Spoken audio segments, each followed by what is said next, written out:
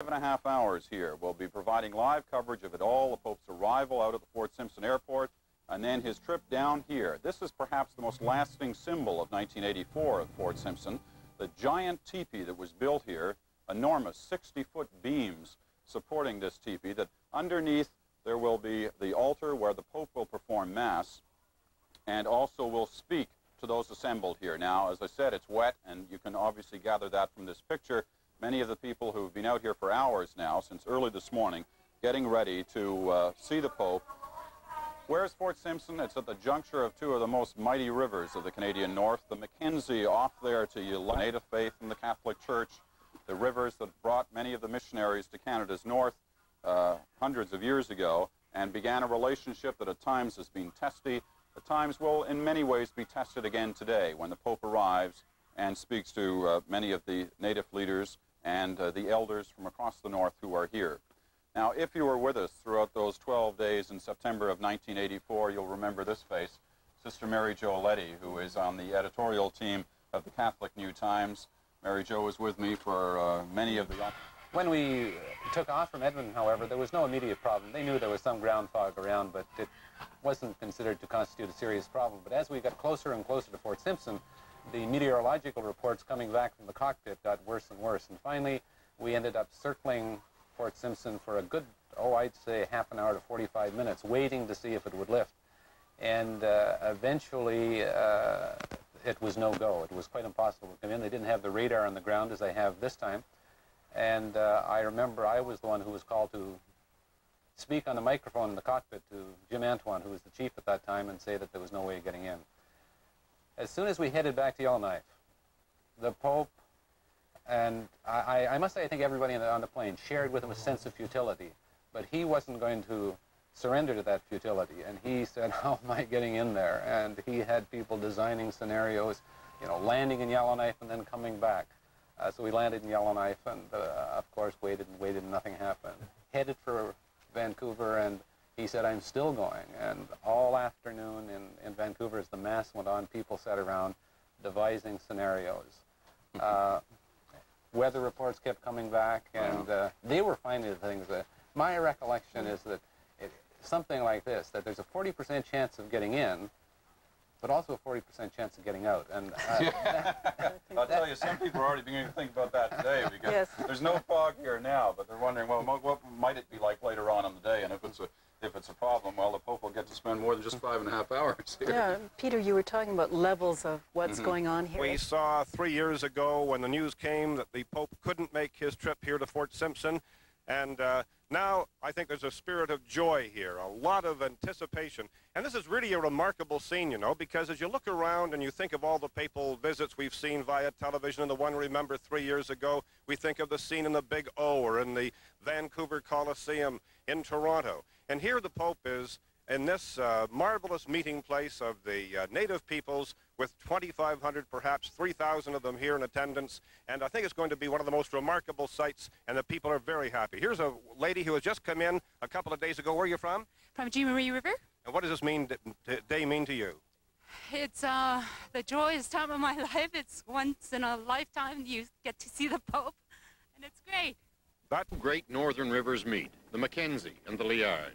For thousands of years, this has been a traditional meeting place for native people. It was a time when they owned the land, when they made the rules. It was a time long before the whites ever saw this part of the world. That's one reason why Fort Simpson was picked as the natural meeting place to meet the Pope. The other reason is because this is where the first outsiders, the first traders, the first missionaries, and the first white government also pitched their tents. That was in the early 1800s, and since then, it has been a constant struggle for the native people. Much of their pride has been stripped away. They became the poorest of all northerners, ravaged by disease and alcoholism. The Pope's visit comes at a time when they are struggling to regain control over their lives, to regain their pride. And they are not ashamed to say that they are also looking for a strong statement from the Pope, supporting their demands for land claim settlements, Aboriginal rights, and self-government. It is why Stephen Cachwe worked to bring the Pope here in 1984, and why he worked so hard to get him to return today. For all the fighting and the struggles that we've engaged in over the years, trying to get Canadians to recognize and respect our rights and our culture, here in a few hours we would get, you know, all the respect that's due to us and the recognition that's due to us by a world leader. And that's what is significant. The satellite equipment brought into Fort Simpson will carry the Pope's message around the world. It is also evidence of a rapidly changing north. That's going to the airport. This camera's General Jean Sauvé, of course, our head of state, the Pope, the head of state of the Vatican. But very much that is the only role a non-native leader takes in this day, because after the meeting with Jean Sauvé, the rest of this day, the next 5 hours or so that the Pope spends here in Fort Simpson, is spent with Canada's native people. So an important moment now when the Pope arrives. That meeting could also meet with the Bishop of Mackenzie, Fort Smith, which covers this area, Dennis Croteau, and that's in the Bishop will be making the point once again today when he has the opportunity, meeting the Pope. But a point of contention, a point of division within the Church, and we'll see it coming up again today. Just one of the many different stories that this day holds. Mary Jo? Peter, to go back again to my conversations from last night, it's amazing how firmly the people believe the Pope would keep his promise. They saved the altar, they saved all the gifts. Everything that was ready 3 years ago was put away, kept in safety until this moment when the Pope would return. Probably up to and including the red carpet that I they're about think to roll out exactly. right They now. mentioned the red carpet specifically. This has been saved for 3 years. They were firmly convinced he would keep his word. Father Dennis Murphy, you've got to be happy seeing it finally rolled out, having been on the aircraft the last time that couldn't land here. It's certainly a pleasure, Peter, I must say. North of Edmonton, there's the Governor General getting ready to meet the Pope, and we're just 300 or 400 miles south of the Arctic Circle. So while it is cold, windy, and wet here today, that's not surprising. It could be a lot colder. it could be snow and not rain. Or there could be fog. Or there could be fog. The Governor General, Jean Sauvé, her husband, Mr. Sauvé. I should point out, Peter, noticeably absent from this greeting, although present on the plane, is Bill McKnight from the Department of Indian Affairs. The Minister of. Yes. Right. And this is a deliberate effort, I think, on the part of the people here to make a statement that this is their event. That's right, Ed. And we'll be mentioning that a number of times throughout this day. It's not because the Minister of Northern Affairs wouldn't like to be in that receiving That's line. right. There has been much discussion between Ottawa, Canada's native leaders, and the Vatican about who should be here, who should be, in fact, running the show. Mind you, we can't ignore Ottawa's involvement in this. Ottawa has supported the native peoples in this tour, has supported financially much of this end of the tour. And we cannot forget that. However, the political symbolism of the fact that it's many of the elders of Canada's native community and members of the Church, and the Governor General is Nick Siviston, who you saw in Fraser's item, who are in this lineup and not representatives of the federal government. Very shortly, So what's happening now? The Bishop of Mackenzie, Fort Smith, Bishop Dennis Croteau, has gone up into the plane and is meeting with the Pope now, and along with the Chief of Protocol, and then, well, they're just heading up in there now. Deplaning at the back end of the plane, and this is another reason for this short delay. It's built into the schedule, the opportunity for the media who are traveling with the Pope to slip out the back of the aircraft so they can get the shots of the Pope arriving here. A very long line the Pope will go through here at the airport, and these are elders from across the Northwest Territories and across the Canadian North who have come here, many who were here just over 3 years ago, and the bitter disappointment that we've mentioned already of that day. But in a way, that's almost forgotten now. The excitement building for the moment that the Pope does arrive. In fact, I've had a couple of the natives. Here's the Pope now, coming off of the aircraft. And that gesture so familiar to us from '84. A bit of a wing. And the Pope meeting the Governor General once again, as they did in '84.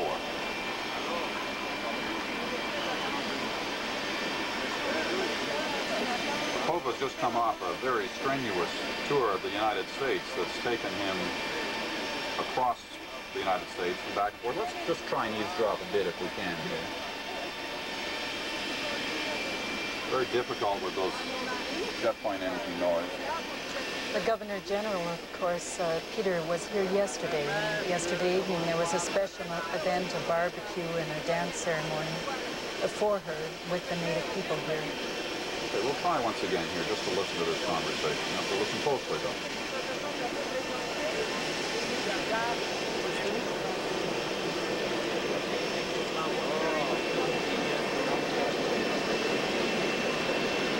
It's awfully difficult to hear. It's partly because of the jet engine noise. Welcome to Fort Simpson. This is my wife, Peter. Meeting Albertine Road, president of the Fort Simpson Major Local.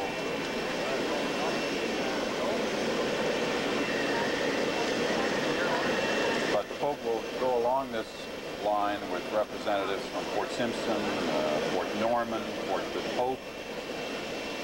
There's about 25 people that the Pope will meet here, many of them the elders, those who have not only age but wisdom with them. So important to the customs of the Canadian North. I think we see in this lineup just an example of the tremendous respect that the people here have for age and wisdom, and also their care for the young, for the small children. We'll be seeing more of that as we move over to Fort Simpson. One of the things that I find most impressive is to hear the native people talk of the fact that they spent their last nickel to get here. They did it in '84, they've done it again. And one can't help but think that that's one of the dimensions of their culture, that lack of materialism, that failure to surrender to consumerism that the Holy Father wants to underline as a value for the universal church. And some of the people I talked to yesterday, literally, you're correct, their last nickel to get here. They don't have a nickel yet to get back. And, you know, that's the concern of the next few days, but it is not an important one now. This is the moment they have waited for. This is the moment that 3,000 or 4,000 people are just a few minutes away from the airport, gathered around the teepee that has become an altar for the Pope to celebrate Mass later this afternoon. But before that, this is just one of the many gifts you're going to see presented to the Pope through this day. They have 75 or 80 gifts that are ready for him here at the Mass site. Before the Mass, one of the crucial elements of the day is a short speech the Pope will give directly to Canada's native people. You remember the last time he was here, when he couldn't land at Fort Simpson, he was able to talk in Yellowknife to reporters. He talked about self-government for Canada's native people, self-determination, a land base. Many of the people gathered here today want to hear those words again, want to hear what the Pope has to say about the breakdown in the talks between the native leaders and the different levels of government in this country about self-government. Want to hear if the Pope has anything to say about the Meech Lake Accord, which Canada's native people feel they have been forgotten about in the signing of that document. That, though, to come within the next couple of hours, the speech the Pope will give before the celebration of Mass. In fact, we'll hear directly from the Pope 3 times this day. Once when he arrives here on site, the short blessing at the dedication of a monument, a speech he gives before the Mass, and then, of course, the homily during the Mass.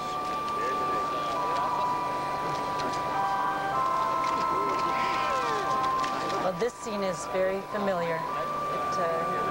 It's what happened at St. Anne in '84 and at Midland. This tremendous sense of human communication between the Pope and the people.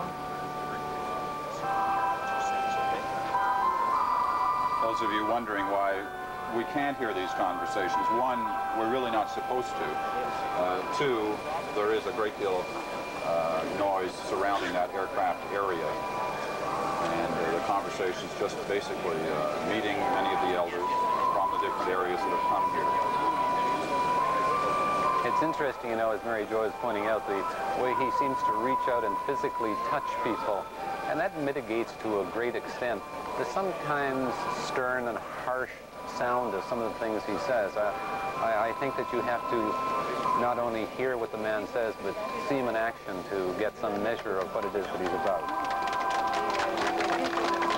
There's Father Roberto Tucci on the other side of the car, the organizer of papal tours for the Vatican.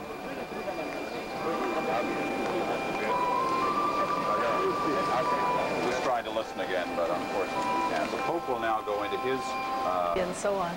And I was just reflecting the other day that, in fact, there has been a tremendously different experience of the papal visit in the United States and the papal visit in Canada. And it's quite clear to me that one of the central reasons is simply the television coverage and the amount of time that has been given to that. In the United States, in general, there has been 1-hour specials in the evenings. And that immediately makes of a papal visit a news event where one singles out certain critical points. In Canada, both today and in 1984, the television coverage was all-inclusive. And it makes of it a very different kind. For this trip than there was ready for the trip 3 years ago. About a third the size of the RCMP force here. But still, nevertheless, 100 or so. They will have done all the normal precautions at the airport. I know that they went through all the gifts that are to be presented today last night. In fact, I got a chance to stand in the jail cell where the gifts were kept last night to see some of the things that we presented to the Pope. And we did see just half an hour or so ago a couple of RCMP officers checking along the shoreline of the Mackenzie River here just to ensure that everything was properly in place. So that's the scene at the airport. That was the official arrival ceremonies. And as we say, the drive from there to here, the teepee at the Mass site, about 15 minutes at the most. Now, let's talk a little bit about what we're seeing here right now, because there's significance in our coverage of First Minister's conferences on Aboriginal matters. Marie Wilson is always with us then. She is perhaps the most familiar face in Canada's North as a major representative of the CBC's Northern Service. She's with us again today. Marie is in the area just in front of the giant teepee there. Marie? Hi, Peter. I want you to know the rain's letting up. It's not as hard as it was a few minutes ago. I'm here with Bertha Blondin. Bertha, you told me yesterday that you didn't care, even if the rain did come down this morning. That's right. And I'm really happy about that because I think everybody's spirit has lifted quite a bit, even though there's rain or not. And I'm really happy that the clouds have gone up a little bit higher to make everybody feel a little bit better because they're all, I think everyone's excited. But when you told me that yesterday, you even talked about it in spiritual terms, that the rain served a purpose. Yes. When the rain comes like this, it means a new beginning for everybody. And when I'm saying a new beginning for everybody, it means that everyone, with this rain, it's cleaning out the whole land. And it's cleaning out the people, mind, body, and soul. You, in your personal life, have been involved in a great process of purification, going back to traditional ways, learning your language after having lost it, studying traditional medicine and spiritual beliefs. Why is all that so important to you and to people here? Well, it's very important, like for myself, because my father taught me about a lot of spiritual ways since I was a little girl. And that spirituality have never left our people and still here with our people today. But they don't practice it as much as they used to because they have a new spiritual way to practice now. You were telling me about some of the things you used to do with your dad when you were small. Yes, when I was a little girl, my father taught me how to pray in our spiritual way through the fire, through the water, through the sky and the earth. Thank you, Bertha. And Peter, you'll see later on, moved north in the mid-1800s, Anglicans and Roman Catholics. But Catholic institutions predominated and endured, not just churches. There were orphanages, hospitals, residential mission schools, things that are normally run by government. But until the 1960s, the Northwest Territories had a long-distance government based in Ottawa, so the government in the South paid the church in the North to do the job. I never knew my mother. My dad put me in a convent when I was a year and a half old. And we were forbidden to talk slavey in school. How many times I got slapped for trying to talk slavey with the girls? I got so that I hated my own language. our spiritual leaders and our leaders at that time were isolated by the church, and as everybody else were getting baptized and around him, they were eventually isolated. Isolated, but not destroyed. Native people across Canada still have their own spiritual leaders. Many were here in 1984, waiting in the fog with dampened spirits and dampened bodies. One of them caught what he called the Pope's cold, and he died. Stanley Isia never got to meet the holy man so strikingly like him in physical appearance and in spiritual conviction. He had devoted 7 years to translating the New Testament into his Dene language. But he also always believed the Dene have their own Bible, written on the land. If the scriptures are on the land, this has to be a most sacred page. This is Bear Rock, about 500 kilometers downstream from Fort Simpson. You can see the dark patches surrounded by trees. In local, the Dene Savior, the Creator. His name is really great to the people. Just like we say our Creator, he'll be for our religion, it's a Creator for us. The details of the legend vary as much as the native dialects from one end of the Mackenzie Valley to the other. But the spiritual symbols are important enough to make up the logo of the Dene Nation's central organization. Giant animals that were harming the people. The hunt that took place when the great Yamoria came to save the people and put everything in its place, and the eternal fire he left behind. But the symbols of the age-old legend are just as much symbols of a way of life that continues today.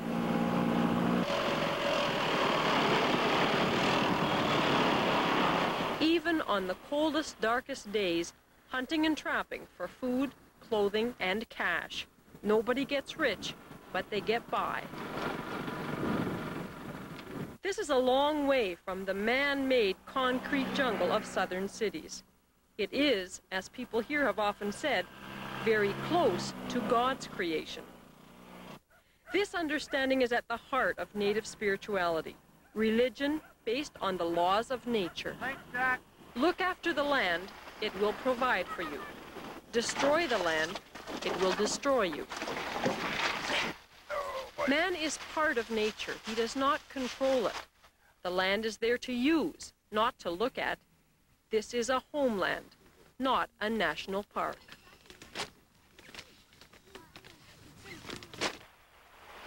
As people travel the natural highways of this land, they see the wealth around them as the Creator's gift. There are countless traditional ways of giving thanks for these gifts. This is called paying the river, in this case with tobacco. It is to ask the river for a safe journey upon it. It's been a long journey over the past couple hundred years for Native people and the church, each clinging to their own spiritual path, yet opening up sooner or later to the other. Many of them have learned the native languages that young people used to be punished for speaking in mission schools. Today, there is a growing feeling that church leaders have learned them as much to listen as to talk. I see. Today, priests participate in the traditional dances they once scorned, and they acknowledge by their presence the sacred ceremonies of Native people, those who have been so willing to add the ways of the Catholic Church to their own much older ways of reaching out to a higher... The weather is improving dramatically. In fact, I'm not sure whether you can see it on that shot, but there is a rainbow developing right over this site. And we talk about symbolism. I don't think we want to go too far on the possibilities that we could have in discussing that. But the sun could well be out within the next 5 or 10 minutes here. It's starting to clear over very quickly. As I told you before, the Mounties, the security is very low this time, but they are around. Those are 2 Mounties out in a boat just along the shore, just a few hundred feet from the altar site, who are just maintaining a watch along the shores of the Mackenzie River. And right now they look like they're maintaining a watch up at the altar site with those binoculars. There's the rainbow I was talking about. You look closely there and you'll see it. That's just right, in fact, over this whole site around Fort Simpson as the people await. We no longer want the church to hold our hand in some dependent relationship. We want you, the church, to stand together with us in solidarity. for our just causes. And I think what I have heard them saying is, as you once told us, for example, you church people, to trust the government, we are now asking you to tell the government to trust us in our efforts for our own justice. All right, the Pope just minutes away from arrival here at the Mass site. Time now, yeah, he's just a couple of minutes away, just checking there. Time, though, to drop down near the altar site where Larry Stout is with us again. Larry? Peter, one of the missionaries who has been ministering to these people for the last 34 years is with me. He's Father René Fumelot. He's an oblate, and you know the oblates are very close to the people here in the Northwest Territories. Father Fumelot, just before the Pope arrives, what is it that the church is going to have to do? Gentlemen like you are getting older. There isn't a native clergy. What is the church going to have to do here if it's not going to just survive but thrive? Well, the church is all the Dene and all the people who live in the Dead Shaw Valley, in the Mackenzie Valley. And their spirituality is still very strong. And they're very spiritual people, so I trust that they're going to find their way somewhere in the future. What it's going to be, I cannot foresee it. But I don't think that God worries as much as we do. And I trust that the people have enough inner strength, enough faith in Jesus Christ and in their own tradition so that they will carry on very well. Well, I don't know if it might be necessary, it might not, and it might not be the solution. There's probably many other things that should happen, you know, with or without a native clergy. Thank you very much, Father René Fumelot, a missionary here from Yellowknife, the Northwest Territories. Peter, the Pope is just moments away. Back to you. Thank you, Larry. This is the ceremony that begins the arrival ceremony here at the Mass site for Pope John Paul II.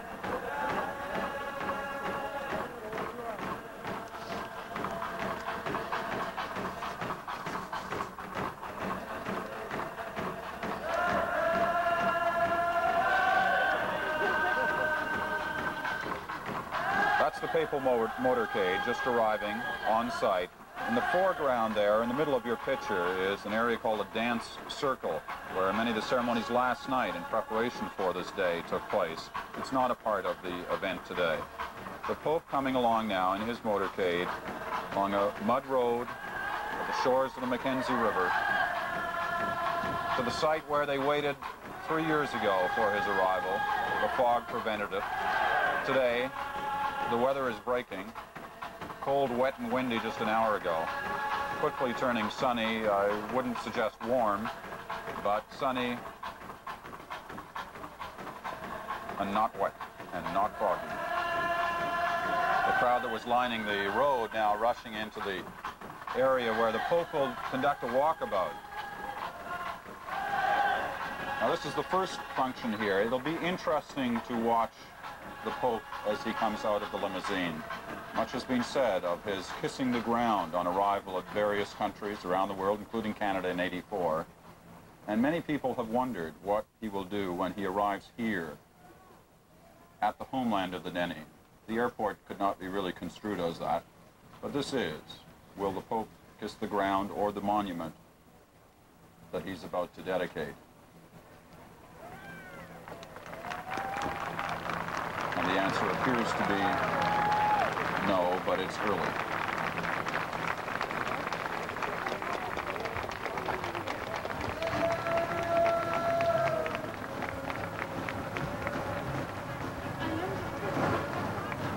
Pope with that familiar wave.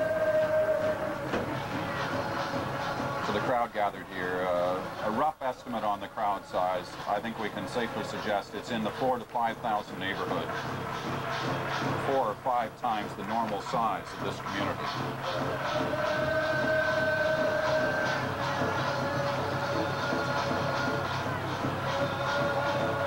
What we're seeing here now is just the leaders of both the church and the Dene community going over with the Pope what is about to take place, listening to the drums, the instrument of prayer for the native people. It was Bishop Croteau, Bishop of the Mackenzie area, and Chief Antoine, who's the chief of the Fort Simpson band.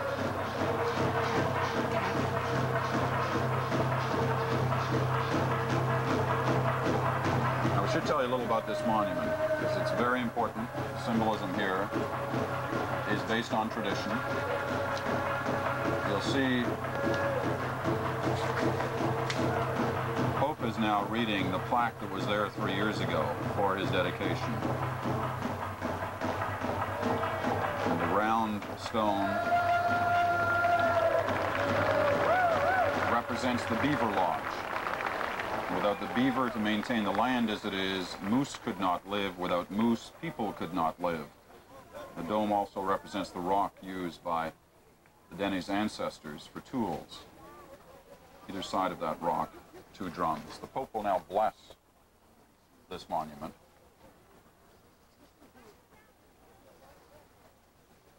In Deni first, a short line in Deni from the Pope, one of the many languages the Pope can converse in, and then in English. And the line in Deni is basically to represents his thanks for being here.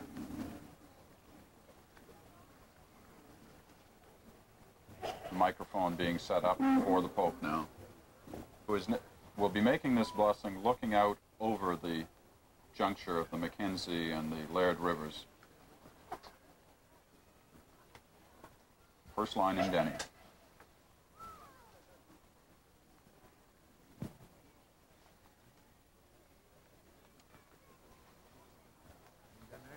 Father, and of the Son, and of the Holy Spirit, peace be with you.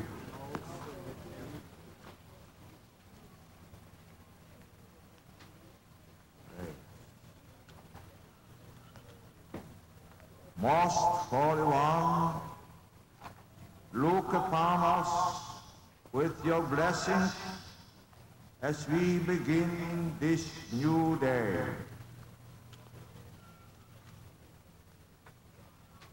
We give thanks to you for these waters, for all waters, as the waters cleanse and heal and strengthen the air and the land, so too let your flowing blood cleanse and heal us, bring us together as one people, and strengthen us.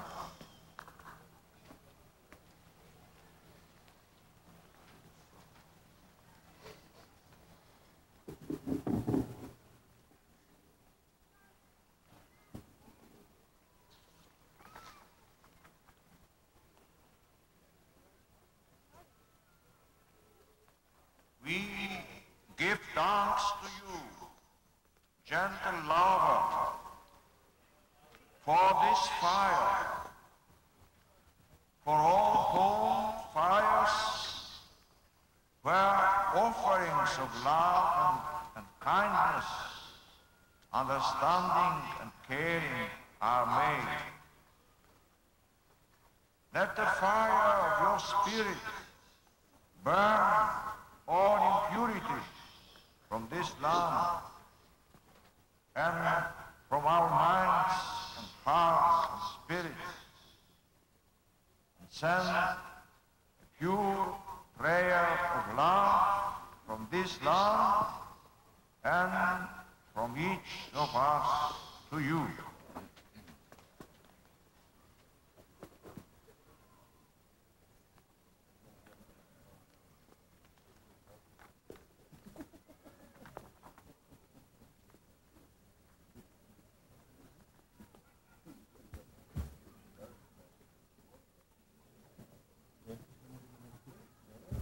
There are 4 sides to this monument, and the Pope is choosing to speak from each side as part of this blessing.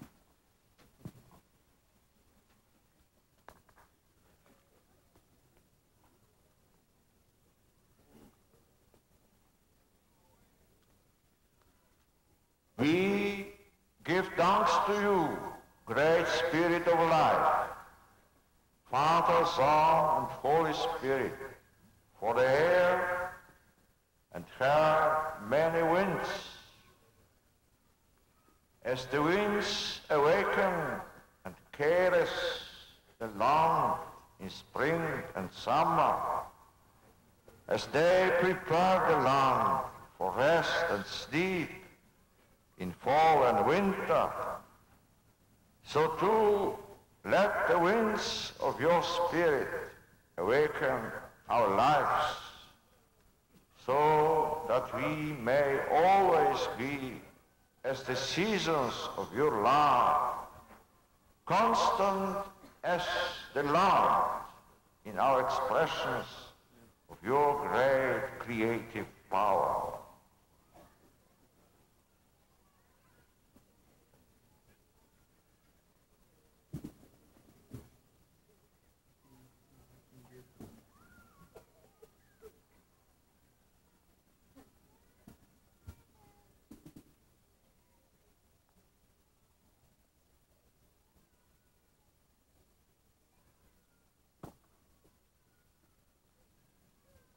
We give thanks to you, Creator of all, for this land and all she produces, for the animals of the land and water and sky, for the plants which help us to live healthy lives, for the lives we live in caring for this beautiful land you have given to our care. As you are the source of all good, we ask that you send the blessings of your great love to open and cleanse, to heal and strengthen this land, these lands, and her peoples in this new day. We ask that you open the way for a new future, a better future for each of us, but especially today, Most Holy One, we ask these blessings for these holy peoples you have entrusted with the caring of these lands for which we have given thanks.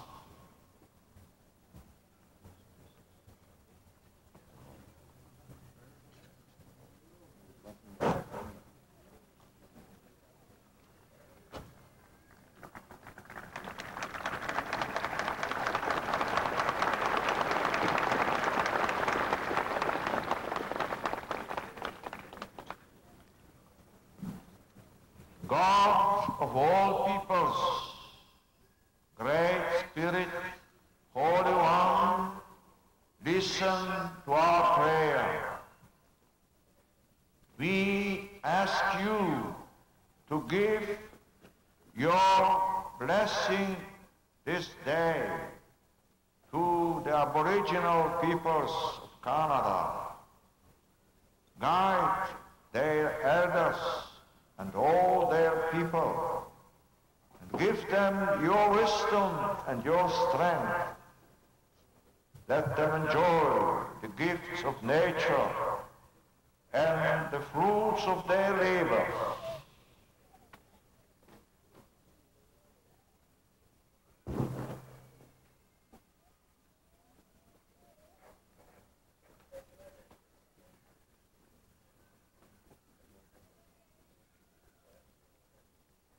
Bring them light in time of darkness, help in time of sickness, joy in time of sorrow. Teach them to listen to your voice, to live in your ways, and to be brothers and sisters of all. Great Spirit, our God, the Father, the Son, and the Holy Spirit, listen to our prayer, for you rule the universe forever and ever.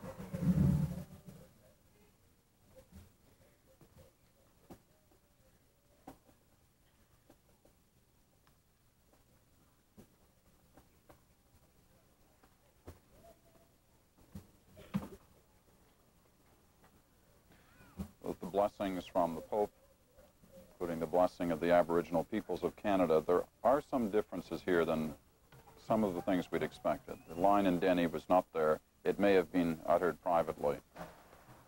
There was some hope and expectation that the Pope would kiss the rock at the monument. That did not happen, and we don't want to draw too much of that yet, but there is significance in that, and there were many Native leaders who were hoping that the Pope would give the symbol that he is known for around the world on his travels of kissing the ground at either the ground at the monument site or at the monument itself. But that hasn't happened, at least it has not happened yet. The Denny drummers at the monument now, beginning their music, and once again to remind you that the drum is a symbol of prayer for Canada's Denny people. A spectacular picture of the Mackenzie River in the background. Calm, almost still for a rushing river at this moment. The trees, many of them poplar in the background there now without their leaves. The Pope will now be presented with one of the drums by the lead drummer. Spruce boughs on the ground there around that small campfire.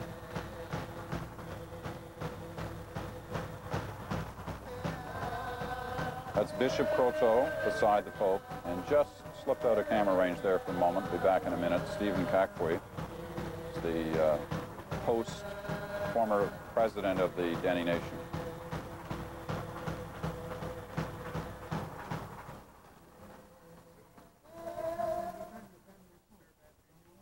All right, I've been advised that there was a moment that unfortunately we did not see, where the Pope did kiss the rock. We must have been on a wider shot at that moment, reacting to the crowd. But we'll get further confirmation of that. The Pope will now, after being the presentation of the drum, will begin, first of all, a walkabout. This could last anywhere in the neighborhood of half an hour or so. The Pope gets an opportunity to welcome the Holy Father banner there, falling over the some of the crowd. It's an opportunity to personally meet, hand to hand, touching many of those who have gathered here today. Many of them were here at the last time. There are some sad stories of, especially in the case of the elders who had come so far last time and have passed away since. And we're not able to meet the Pope. But many have come back, many more here than there were here 3 years ago. Come for their opportunity to meet John Paul and to listen to John Paul. Mary Jo, he made a good point a little earlier that for many of them they may have trouble understanding him. But the word will pass very quickly through this crowd and across this land as to the words the Pope uses to describe his feelings on the key issues that confront Native people, not only in their quest for self-government, for a land base, but key phrases and key words that will help them interpret the Pope's feelings about the relationship between them and the Church.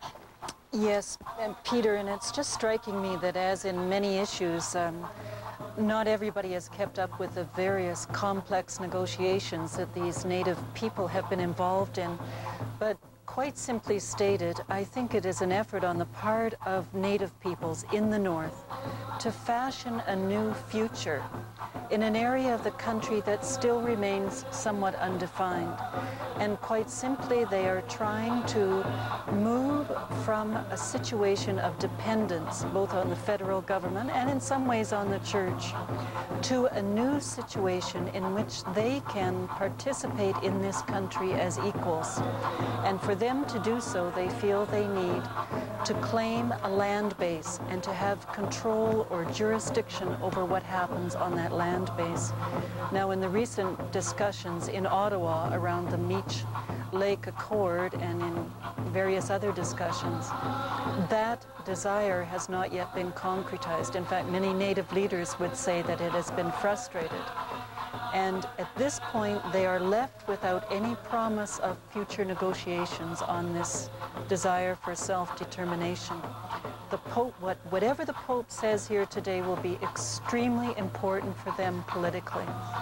And as I have said, his simple presence here says very dramatically to the rest of the country, these people are important. Notice them, look at them. Now, I think we have to be very careful to remind ourselves it is not as if the Pope is giving these people importance. They are important, they have dignity, they are very special. He is simply affirming that and acknowledging that and asking the rest of the country to do so as well. Some of the thoughts that take place today on the nature of what the Pope has to say, it's hard to imagine, though, that at this particular moment, as we watch what we're watching now, that those thoughts are going through their minds. The spiritual nature of this moment and the importance of him being here, of them being here with him, and of just simply the moment of meeting him, you know, take precedence almost over everything. Father Murphy? I think, too, one of the interesting things that we see happening now and that we heard in the prayers of blessings of sort of earth, air, fire, and water is the absolute acceptance of the culture of these people and support for it. Now, for the Holy Father, that has a political ramification. For him, it's very clear that it is a culture, a people, a nation that the state serves, and they determine the relationship with that state and should not have it determined for them. So what he says about the culture, his support for it, is tremendously important for his political positions relative to the Aboriginal peoples as well. All right, this walkabout, once again, will be in the neighborhood of a half an hour. God bless.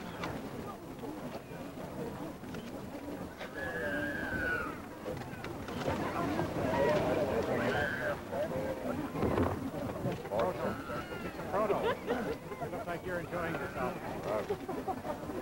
Great day. Sure is.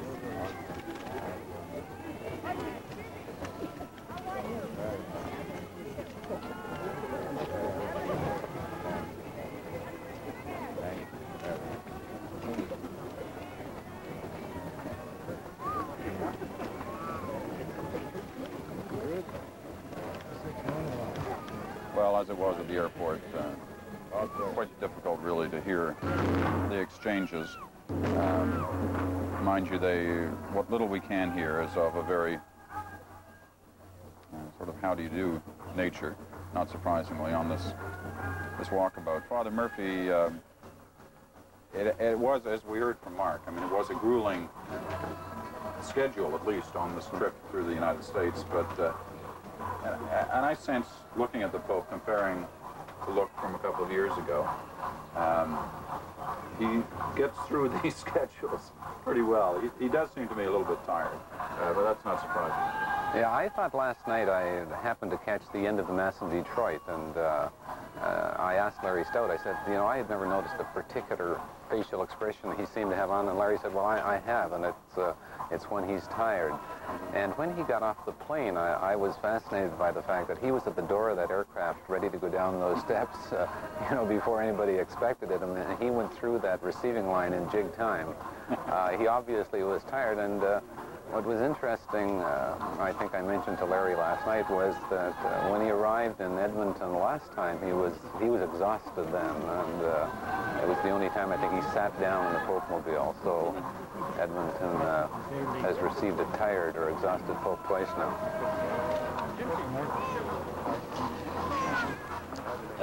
Peter, just to follow on what Mark has said, I think these visits are certainly opportunities for us to see the Pope, but they are also opportunities for Catholics to see each other as church. One of the striking things that I think marked the American visit was that for the first time many American Catholics realized that at least half of their church is Hispanic, and that in fact this is the future of the church in the United States. And I think seeing these people here in the North, the people that many Catholics do not have the opportunity to see, will help Catholics to realize that these people are part of our church. In fact, somebody was telling me yesterday they have the highest per capita percentage of practicing Catholics in Canada among the Dene. We saw just a moment ago on the shot from behind the crowd, looking face on into the Pope. Beside him, to his left, our right, looking on the screen, Bishop Croteau, who is the bishop of this area. We mentioned this a little earlier, but I think it's worth discussing again.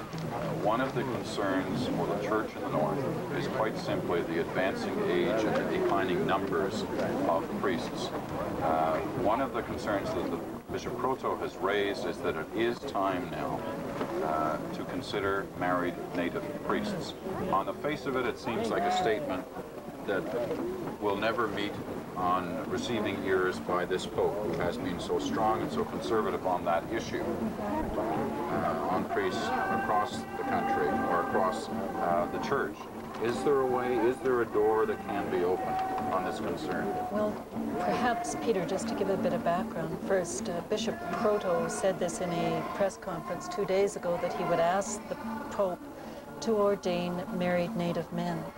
This repeats a request made almost 10 years ago, and again at least one other time, by Bishop Alexander Carter of Sault Ste. Marie, who has begun an extensive program of training native deacons for service among their own people. So this request has been put forth officially from the Canadian Church, or at least from 2 bishops. Now, I have heard it said that perhaps the only way this question will be resolved is if there is established a native right, much in the same way as Ukrainians have their own right within the Catholic Church, their own special practices, and although Ukrainians and Roman Catholics share a common belief, they have different practices and different types of disciplines, that it would not be impossible to think of establishing an Indian rite or a native rite which would take account of their particular needs.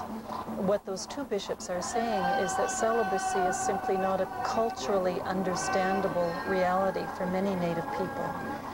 I'd also suggest that another cultural reality, which is somewhat difficult for them to exercise within the church at this moment, is that most of their decisions are made through consensus, as we see in the Northwest Territorial Government.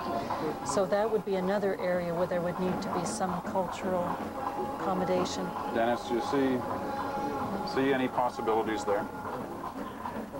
I think I'd have to say, Peter, that at this time, that this Holy Father, at least at the present moment in his pontificate, is committed to less pluralism rather than more pluralism.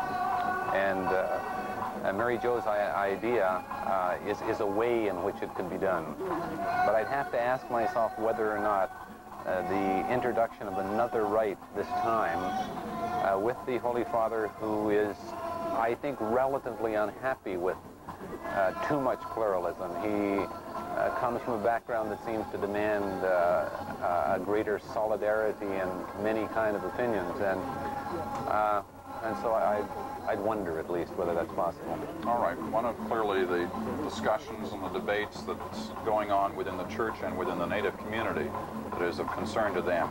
The other concern, and you're going to see it expressed here in a few minutes after the walkabout, it'll take place inside this giant teepee, where some of the leaders of the native community will have a private audience with the Pope. There's 3 of them who you know, if you've ever watched any of our First Ministers' conferences in the past that deal with native issues. On your right on the screen, Smokey Briere. Louis Briere is the president of the Native Council of Canada. In the middle, George Erasmus, the president of the Assembly of First Nations. And next to George is Jimmy Sinclair, the president of the Métis Council of Canada, who has given some of the most dramatic, emotional speeches at those conferences. I think if you saw the last one when the process broke down, Jimmy Sinclair went around that table and had very specific things to say about some of the government leaders in this country and the inability of all of those around the table, and that included the Native leaders, to come to an agreement that would provide self-government for the Native people. Just solidarity through this whole process, to the point where at the last round of talks they presented a very united voice to the government. I was also thinking that I had heard Jimmy Sinclair quoted as saying that the Pope understands Métis and Native issues better than many Canadian cabinet ministers. That's his assessment of the situation. And he doesn't say that lightly. He's a man who's met the Pope 5 times. And for all of us who've watched Jim Sinclair, he doesn't take long about getting to the heart of the issue that's on his mind. Yes. He doesn't spend a lot of time dealing with the pleasantries. He wants to get right to the issue. And so when he says that, you know, he means it. We should mention, by the way, we're going to see this later on today, but see just the back of it, a special papal chair that was ready 3 years ago, as so much of this area was, for the Pope's visit then. That's it on the right of the screen. We're just zooming into it now there. It's very representative of the North. The main structure is built around moose antlers, which the significance, of course, they've been used for centuries here in the making of tools and weapons. They're the main structure of the chair. Moose hide is in the back there. The cushion is made out of, we can't quite see it in here, unfortunately, the cushion is made out of beaver pelt. There are flowers, crosses carved into the different parts of the papal chair, both the antlers there and in the tanning of it. Peter, this moose hide has a lot of significance on many levels. It certainly has a lot of meaning for the Native people. It also, I think, is a statement to the various groups in Europe and elsewhere that are upholding animal rights and who have criticized the Native people for their killing of the animals in the North. Steve Catfwee has made a statement on that and tried to explain to people how the Native people understand their relationship to the animals. He said that we view ourselves as part of the natural world. We know there is no humane death in nature and that many animals die of disease or starvation. We are appalled to see how animals are treated in cities, how they are enclosed in cages and so on. And he says that the greatest threat to animals is not hunting or trapping, but the damage done to the environment through various mega projects in the North. So he calls on people to understand the intimate relationship which his people have with the land and with the animals on that land. You know, it's fascinating in the bit of time we've had up here before the Pope arrived to talk to some of the Native leaders about their expectations of the speech. And one of the concerns is this animal rights concern. Well, I mean, we've heard from various leaders. One, we want to hear a strong statement on the Meech Lake Accord, or we want to hear a strong statement about renewing the process of discussions at the First Minister's level on self-government. Or we don't want to hear anything. We just want to be here. That's a statement enough. To the concerns of people like Steve Packley, who, to the major issue to him in some of these areas is the question of animal rights. You mentioned the significance of the fact he will be sitting in this chair and what it's made of. It's also significant to note that in among the many literally dozens of gifts the Pope has accepted lies a huge pair of mitts made out of the fur from beaver. Well, it's an extremely serious economic question, as many people here have noted, and the people are suffering enormously from what amounts to a virtual boycott on the fur trade, and they find it difficult to understand because they feel that the Europeans who started this fur trade and began to trade with the Indians for fur now seem to be having a case of bad conscience. And of course, as the Native people will explain, for them it's not simply hunting for furs. There's a whole way of life involved with that, and it also involves food and many other dimensions of their lives. I think you're suggesting that it well may be that on the issue of fur trapping, that it'll be in the symbols that we see rather than anything the Holy Father says, and that seat you described and the gifts that are given to him. I think he already has received, if my memory serves me correctly, the beaver stole, which the native peoples originally tended to give to him in '84, and I think they brought that over to him on one of their visits. So he's received that, and that's highly symbolic, and I think it's read by people as being his acceptance of their claim that to prevent them from doing this is to attack their economic base. It's a kind of economic genocide almost. I think it's worth mentioning for those who might be listening, saying, well, it's just a gift. What fuss can be caused by that? We don't have to think back too far to the kind of fuss that can be caused by a gift of fur. We saw it just south of here in Alberta a couple months ago when Sarah Ferguson, Prince Andrew, the Duke and Duchess of York were in Canada, and the controversy surrounding the presentation by the Alberta government of a fur coat. The controversy mainly centered in Britain. But as you suggest, the Pope has been presented and accepted in the past, so his statement is clear in the accepting of the furs, and once again here today. Different situation governing the two stories, but nevertheless, the kind of controversy that can be drawn surrounding it, I think is clear. Now, I think Marie Wilson is standing by, and Marie, you have some thoughts on this particular discussion that we're having now on basically the animal rights discussion. Marie? Well, actually, Peter, I have with me Jerry Cheesy, who is a former chief of the Dene Nation. He now works in negotiations for the land claims. And we were going to talk a bit about what the expectations of the Pope's address are today, but I think the animal rights issue figures into that as well. Jerry Cheesy, he gave a message last time saying that Aboriginal people should have a right to a land base, should have self-determination. Is the expectation that he will go farther than that this time? I'm not sure, Marie. I think basically the people here expect maybe two messages. One, mostly on the spiritual level, which is a lot of the elders have traveled many miles to hear him talk. I think the native leaders here from various provinces representing different Aboriginal groups expect a political message. I think that message probably have many aspects of it. Of course, the last time that he was supposed to have arrived here, he talked about many things, constitutional matters, which affects all Native people. I think animal rights issues are a great part of that because, as you know, Aboriginal people rely on hunting, fishing, trapping. The constitutional talks process has broken down, has ended. And the other is that there has been a great growth in the animal rights movement, which has been detrimental to Aboriginal trappers and hunters. Those are two things that he could perhaps add to what he has already said in '84. Well, that's true, Marie. I think what you say about the animal rights movement definitely is a fact.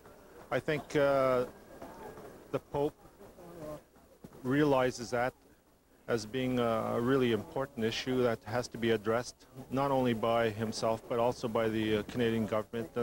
I think he will address it. There are a lot of people here who say it's not just the political, that you cannot separate the political issues and the spiritual issues, that the traditional spiritual beliefs of Aboriginal people are based on a land and a way of life. That's true. I think if you look at the elders here today, you could really clearly understand that they can't be separated. Although when you deal with government bureaucrats, things aren't as simple as that. They like to separate things into little nice, neat categories for their own benefit and not looking to what kinds of benefits that the Native people would receive through probably a just land claim as in the Northwest Territories. Mr. Cheesy, thank you very much. You can see, Peter, an expectation that the Pope will somehow see the bigger picture in a way that the federal government has not always been able to see it. All right, Marie, it'll be interesting to see how he reacts to what the Native leaders, as you see inside the teepees, suggest to him before his remarks. And let's be perfectly frank about this. The Pope arrives here with remarks already prepared, that he has approved, that he has worked out, that everybody's had an input on these remarks. Canada's Native leaders have sent drafts to the Vatican of what they would like to hear. Ottawa has had influence in trying to suggest what their position is and what they'd like to hear. The church, the Canadian church, has its own views on all this as well. Those are all melded together into a speech. But what is important to note here is that before the Pope gives the remarks that have been prepared, he is in a private audience with Canada's native leaders. One of them told me yesterday, Peter, you got to understand how crucial this moment is. The political advice we've had is that this Pope listens, that this Pope can, at the last minute, add a line, change a word, add a word, and a new word or a dropped word can be crucial to people's understanding and interpretation of what he has to say. And as this gentleman said to me yesterday, this is our last chance, and we're going to give it all we got in those final 15 minutes to try and influence the remarks that the Pope has to make. Father Murphy, you want to make a point on that? I was simply going to comment on the fact that he's meeting with the leaders of the various churches in Canada who are supportive of Project North. And I thought that that was a fine part of the program, that he would have an opportunity to meet with those different church leaders to express for the people of Canada, I think, and perhaps on an international stage, that there's all of the Christian churches in Canada and other people in Project North as well who support the Native people and their aspirations. Yes, Project North is an interchurch coalition started in 1975, largely around the Berger Commission inquiry up and down the Mackenzie Valley pipeline. And one of their major mandates was to communicate the concerns of the North to the people of the South. They've done that extremely effectively for 10 years and on an ecumenical basis, and I think are widely respected by the Native leaders for their efforts in this area.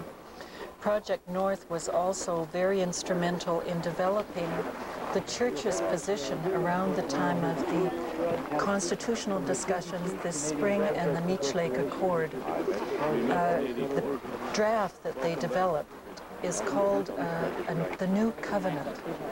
And in that paper, which all of these church people have supported, the major church leaders, they advocate that Canada enter into a new covenant with the Native people, that the old covenant is seriously flawed, that a new covenant needs to be constructed whereby Canada's original peoples can enter into the Canadian Confederation as equals.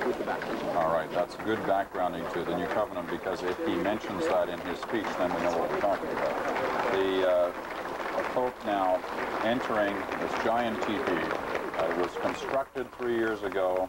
For this moment, it now takes on the role that it had been planned for 3 years ago, but perhaps an even greater, significantly greater role this year. This meeting and the remarks the Pope makes after it awaited with a great deal of expectation by the people inside the teepee right now, and by the people, of course, here on site, and those across Canada's north, and for that matter, Canada's native population throughout the country, to hear what the Pope's saying. Meeting now, shaking hands with Smokey Briere. Should make a point that these, in many cases, as we mentioned,